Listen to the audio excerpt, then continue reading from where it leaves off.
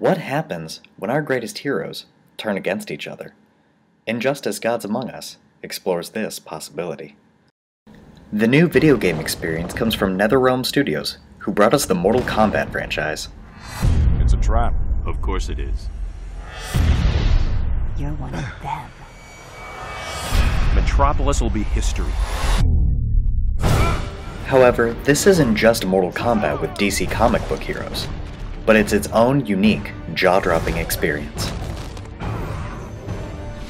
The plot describes what happens when Superman is pushed too far and alternate universes collide. You drugged me! Made me... Lois, my son. First Krypton, now Metropolis. People you love tend to blow up, don't they? Huh? Superman, don't! While a key feature for fighting games is its multiplayer mode, this game surprises audience with a deep, immersive story mode. It's going too far. Man's world is incapable of self-rule. We will preserve order. Hands up, that freak! I'm in a nightmare.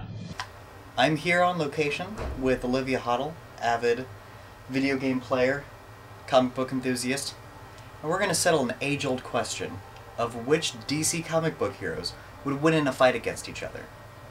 I think Batman would just beat everyone. Me too. Alright, we feel the same about this. Let's get playing. I think I'm going to try Aquaman. I'm gonna be Batman because I'm always Batman. Fantastic. Begin. Oh. Yeah. No. Haha! Take that, fucker! Ow. Ow. Woo! Wow, you just trounced me. Whoa. I'm good at trouncing.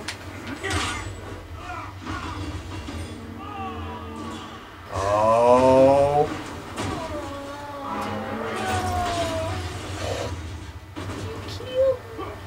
Oh no, you did it! I'm still alive!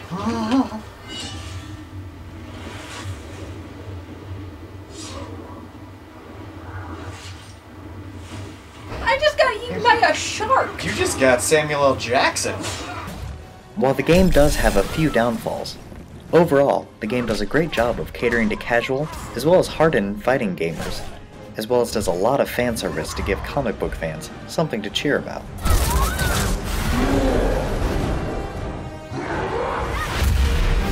This game does a great job of bringing the DC comic book heroes into the third dimension, and truly does justice to the fans by making their favorite heroes truly super.